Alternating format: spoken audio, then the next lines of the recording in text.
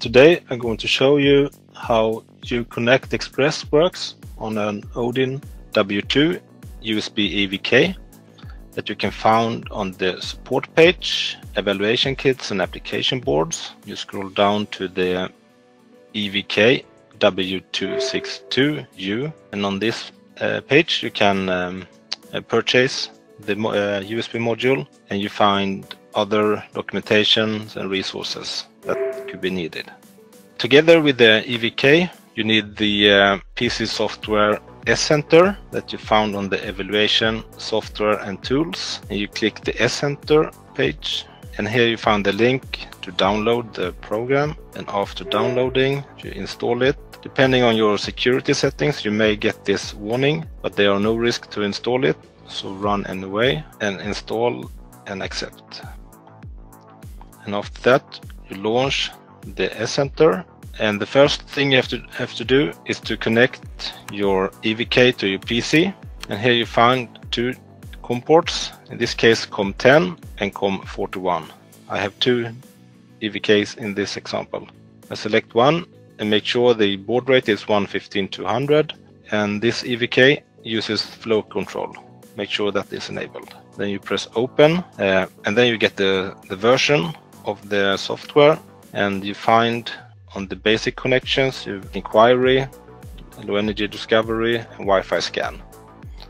There's also a simple way to make connections using SPP, PON, low energy, connecting Wi-Fi, set up an access point, activate the Ethernet connection, set up TCP connections, enable bridge mode, and more advanced network settings, and also the bind command that I will show you later.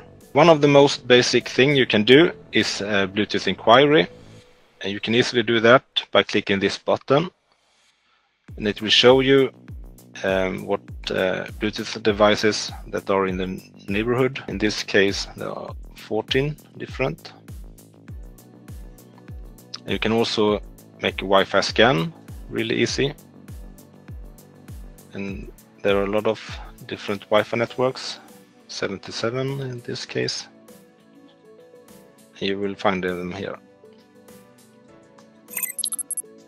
And on this product the low energy is not enabled, so you can't make a discovery.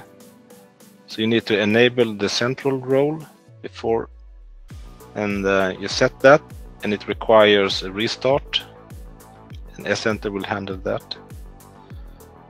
And when you have restarted it, you are able to search for low energy devices as well. And there are quite many in this area as well. Now I'm going to connect the Odin EVK to a smartphone, and I start to activate the personal hotspot on the phone. I select personal hotspot. I changed my password to 1 2 3 4 5 6 7 8, and I enabled the hotspot on the phone.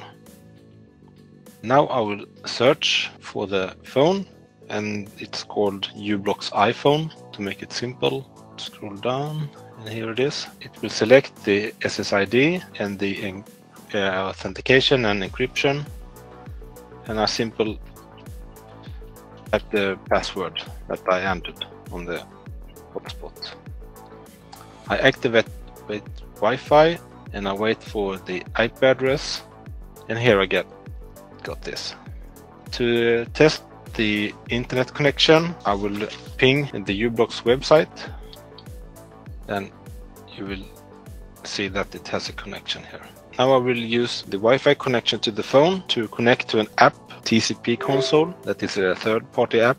I select server, and I enter the port number. I start the server, and I enter the console mode. To connect to the phone, you need to connect to the gateway IP address 20, 10, and 1.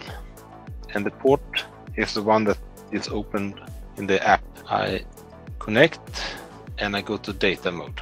If I type hello, it will show up on the app.